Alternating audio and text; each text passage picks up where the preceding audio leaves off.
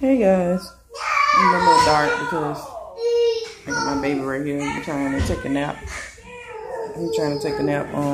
I just want to talk about I just been trying to try to stay off social media so much because it takes up a lot of time of your day, and I realized that that's something that me and my boyfriend discussed one day.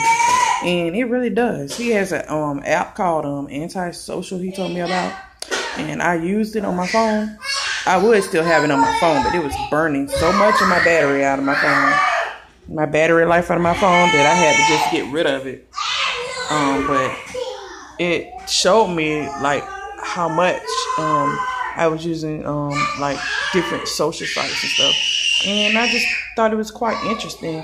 And I just didn't like how long I was staying on these social sites. So I just been cutting down my time a lot on social media because I used to spend hours on there a day when I could just have had so much more done. Mom, Antoine called me down.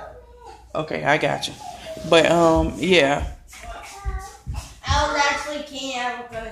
I'll talk to you guys, but I'm doing this video just to say that because, and then it can be social media can be so negative sometimes too.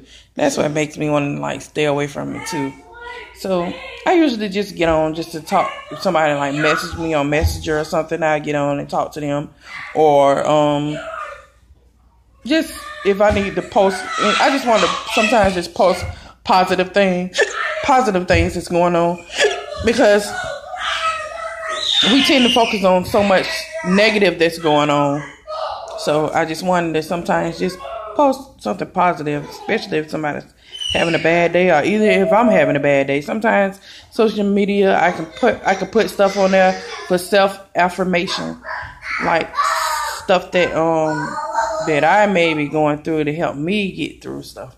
So I like social media, but not that much, because I can be spending more time with my kids. I can be missing out on stuff, and I don't want to miss out on stuff on life, especially when it has to do with them. I want to make sure that I can be the best mom I can be for them, and I can take a break from social media. It's not that serious.